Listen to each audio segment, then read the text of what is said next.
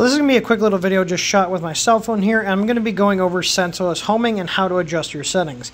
Now on the SV06 Plus here, this is a machine that, if you look, does not have any end stops on the X or the Y, and this is because it uses sensorless homing.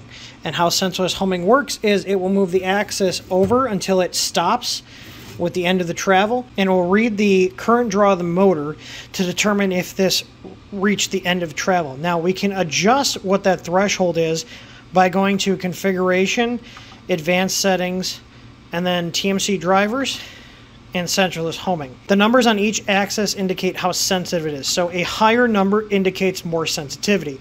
So if I crank my X-axis up to a super high setting, it will probably end up making the driver think that it's already homed when it actually hasn't. So we're going to go ahead and I'm going to tell it to home.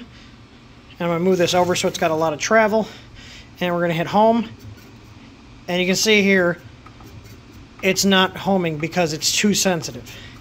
So if I go back and I go to Configuration here, Advanced Settings, go back into the TMC driver settings, and we're going to lower this. I'm going to show you what too low looks like. So too low is also bad because it will not trigger at all, and the printer will just make a horrible noise as it tries to home. So I'm going to set this super low. This should be low enough to make it not home correctly. And we go back up here, and we're going to go to Motion, and I'm going to home the X, and it'll start moving over now.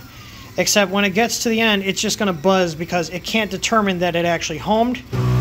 So you can see there, it's making all sorts of horrible noises, so I'm going to power cycle the printer. You can see homing failed. And we're going to turn it back on.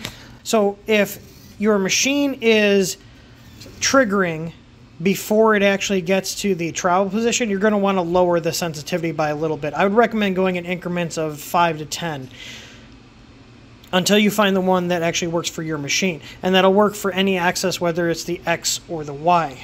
Once you find the value that works for your printer, you can go ahead and put it into the machine. You can go to the configuration menu and then select the store settings. So I hope this video helps you guys out and shows you how to tune your sensorless homing settings on our Unified 2 firmware.